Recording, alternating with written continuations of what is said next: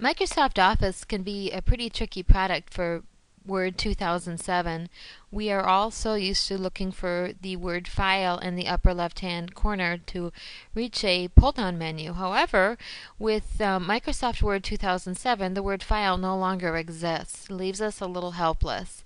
But what you'll find in place is an orb in the upper left-hand corner, and by clicking on it once, you can either open or save your file accordingly. If you want to save a older version of Microsoft Word without clicking on the Save As command, but just bringing your mouse down to it, you can then bring your mouse over to Word 97 2003. What you will notice is that it will save and put it into compatibility mode, which means that you're going to be able to view your Word document in any Word application from Word 97 up.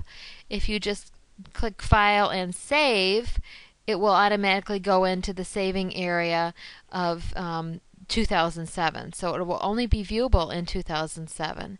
So again, keep in mind that by just bringing your mouse down to Save As and over to 97 2003, this will allow you to be viewing your Microsoft Word document in any version from 97 on up by clicking on Word, or just by clicking on the orb and then the save command. You will go ahead and create a 2007 document only viewable in 2007. So essentially, Microsoft has taken away that drop-down menu and replaced it with the orb, otherwise known as the Office button, and you'll be able to see a variety of differences within the product. But for now, I'm going to sign off and tell you that we'll see you with next week's course assignment. Thank you so much. Bye.